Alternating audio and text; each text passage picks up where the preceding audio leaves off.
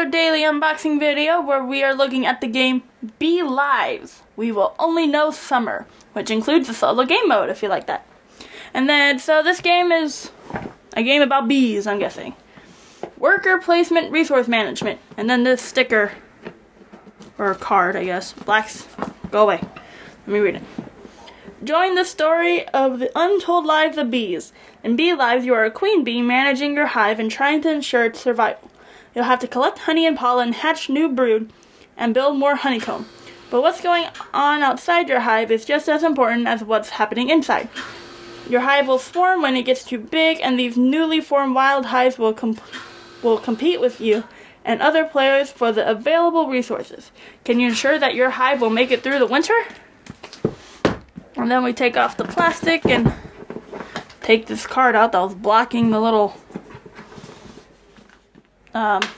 background, I guess. So this game, says 1 to 4 players, 30 minutes per player, and then 14 and up. And there you go. So let's open this up, see what's inside. Very first thing we see is the rule book with the cover on it. Ooh, it's a nice thick rule book. So here you, it's not just thick in pages, but also nice thick quality paper. So here you got the introduction again, the components, more components on this page. Here you got the common area setup, more setup, player area setup. Ooh, lots of stuff in this game.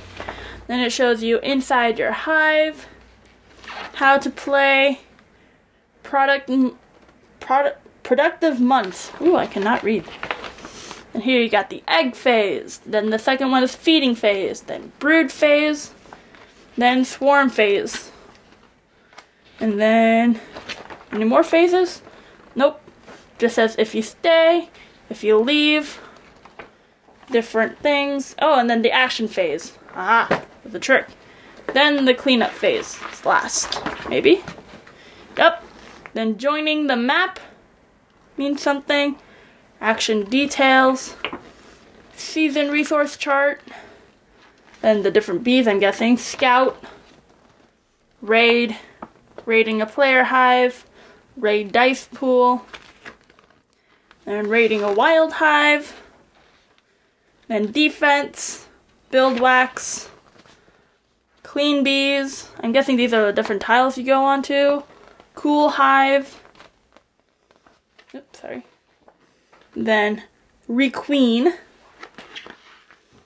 Okay, and then it tells you about wild hives, dormant wild hives, spring priority chart, summer priority chart, fall priority chart.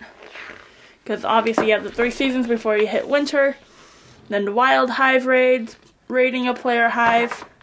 There's a lot of stuff in this game. Raiding another wild hive. Winter upkeep, feed your bees, lose bees to disease. Ooh. Then end of the game. Then you have queen types. And a little artwork there. Multiple years variant, and then the solo play. Strategy tips, season cards. More of the season cards here with more artwork at the bottom. Then the solo play cards, which are the purple cards I see. Then credits. And then here you got the icon reference. And there you go. Giant rulebook that took forever to go through. Then here you got a board that has spring, summer, fall, the different months. And then on the other side you got your bee being eaten.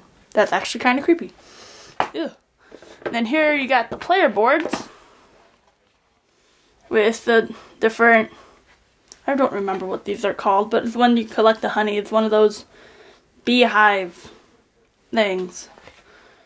So there you go, you got the board. You have the different spots here. And then all the different places you can put bees. That's cool. Everyone has the player board, and all of them have the beehive thing. And then we also have these little rectangle pieces, which means something. You got the A side, B side. So I don't know what that means, but There you go. And then here's the other side. Ew. Okay. I don't know what that symbol means, but that does not look like a very nice symbol. Oh, we have an icon reference. Hold on. It's a Veoramite. That doesn't sound very friendly. So then we have another board. So these are nice boards. They're a little bendy, but good quality overall. So here you got spring, summer, fall, then second spring. And then the little beehive. Then you have a little scoring sheet, it looks like. 1 to 40 points. Then on the other side, you got artwork. Bees and rain. Then you have, a lot of punch boards. So here you got different flowers and plants that you're probably visiting. Here you have honeycomb pieces. Yep, that's just one singular piece. So the cardboard quality is still pretty nice for these as well. You have a little tornado. I don't know what that means, but it says no. Little black tokens. You got these pieces here. The 40 coin. And yeah. Then we have another board that has the exact same thing, which also has like this really weird token that does not quite match artwork wise, which slightly bothers me, but maybe that's not important in the game, hopefully. There you go, some more pieces here. So that was, oh, okay, I noticed something. Here you got yellow tiles, here you got green tiles. The next one you got red tiles with, once again, the same stuff on all the boards. And then you got blue tiles. And then the other side, oh, I should have shown the other side. So on the other side is brown. You got the red stuff. These are on the back. On the back is an 80 coin, tornado, and yeah. So those are all the punch boards. Inside, we got more stuff. Here we got cards. Now let's look at the cards first. Normally I look at cards last, but we're going to change things up just a little bit and look at the cards first. So here, the month sequence. It just shows you the sequence of the month. And we kind of go through that. On the back side, you got victory points. Here you got spring and summer. The other side, you got fall and winter. So these are more reference cards. Here you got the beginning of the flow, which shows symbols. And then first bloom. In like a, ooh, there we go. It's bees getting eaten again.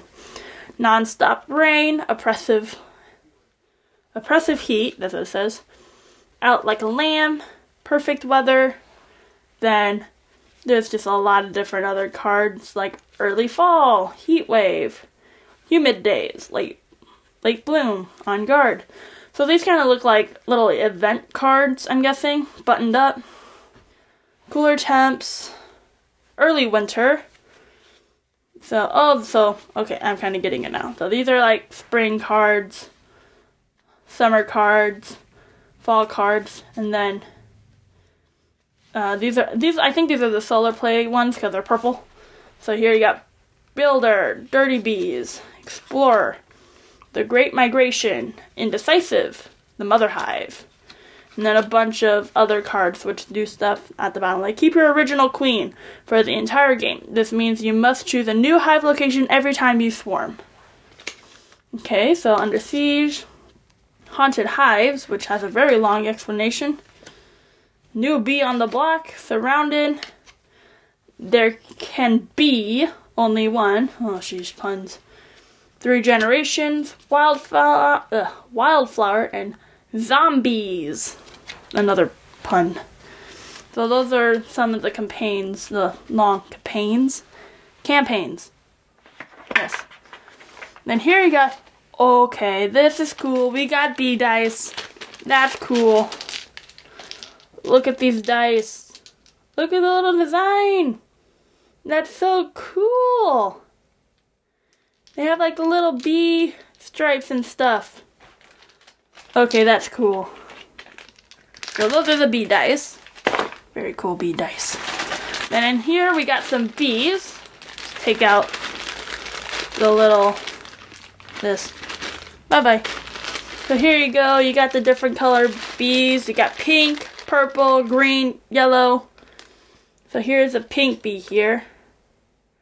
So you got like the little bee body and the wings, little thickness to it. No, very small, very cute. Well, those are all the bees. Then you have some red cubes here. There we go, nice and shiny, very little, nice quality. Put those back in the bag. And then we also have some blue cubes, which unlike the orange ones are more translucent. And here you go, the blue cubes, same size as the red ones, just kind of cooler looking. And I'm not biased or anything, it's not like my favorite color is blue.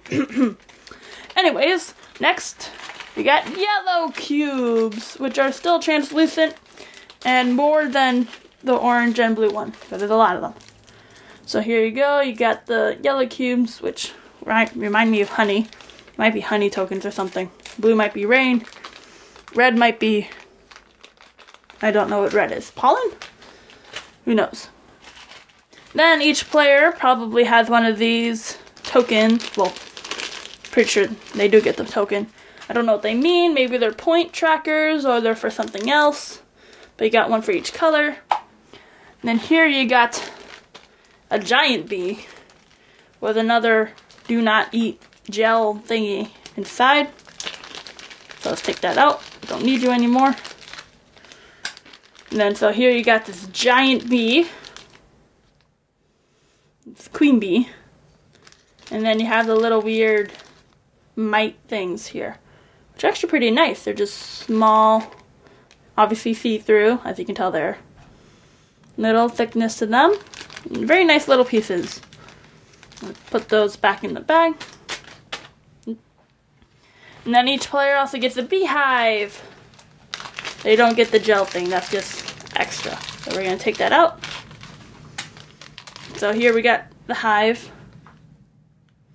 And there you go, this is the green one. Little beehive. And the very last thing we have in this game is this little bag here. It's nice and clothy. The design's only on one side, so bee lives. We will only know summer with the bee holding a die there. And so, that's pretty cool. So that was today's daily unboxing video of Bee Lives. We will only know summer. I'm Melody, and I'll see you in the next video. Bye! Thanks so much for watching another Dice Tower video. If you enjoy our videos, subscribe to the channel for more fun, comprehensive board game coverage. Also, consider joining us at one of our events. Come to Dice Tower Retreat, a small, intimate gathering where gaming is king. Join us for Dice Tower Cruise, the largest board game cruise. Attend Dice Tower West in Las Vegas for gaming fun on the West Coast, or Dice Tower East in Orlando in sunny Florida. Dice Tower Conventions, the friendliest gaming conventions on Earth. I'm Eric Summerer, and you've been watching The Dice Tower.